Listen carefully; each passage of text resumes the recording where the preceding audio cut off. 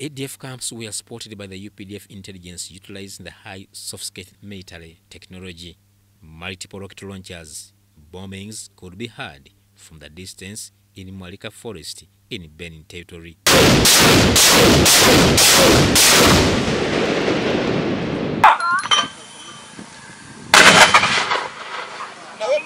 Under the command of Major General Dick Olum, UPDF targeted the base camp of the ADF commander Segujja, notoriously known as Mulalo, operating in the areas of Kaluhamba, Kabaseu, in Mwalika enclave along the hills of Isale. Both the FRDC and the UPDF have been really pursuing these guys. So as I move around to check on these troops with my new deployment to this area, I'm still insisting to them the pressure should be on. It should even be more. I'm encouraging them more, fight more, move further, rescue as much as we can. And that's the message I'm trying to send to my troops. And thank God, they are very happy, very excellent when they saw me reaching that closest and deepest point of Mwalika Valley.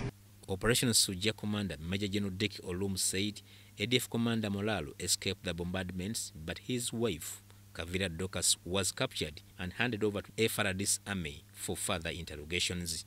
Two ADF collaborators, Wanuka Sereka Kiwere and Muhindo Kavite, were ambushed and captured by UPDF 15th Battalion Patrol Unit while they transported a consignment of bullets to the ADF while disguising as border riders. This is a gesture to tell the world that the UPDF coming to eliminate ADF is not all about killing.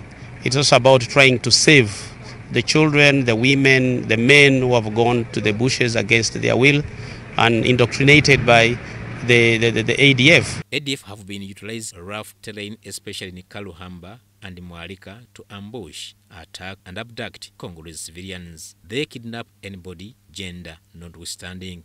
The Operation Shujja is under the command of Major General Dick Olum, with vast experience on urban terrorism, street fights and guerrilla warfare. His task in the Eastern Democratic Republic of Congo is to put the final nail on the coffin of the ADF rebel operations in Congo. Olum has been traversing UPDF sectors in the jungles of Eastern DRC. Olum said that the drive against the ADF network is an attempt to weigh the final blow to the militants in Eastern DRC.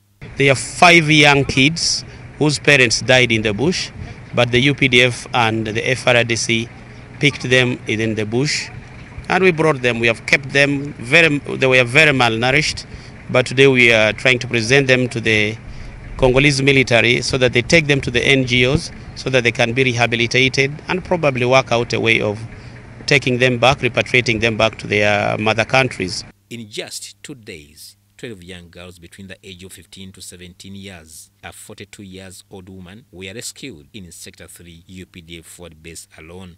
Haruna Mtesasira reporting for UBS News in the Eastern Democratic Republic of Congo.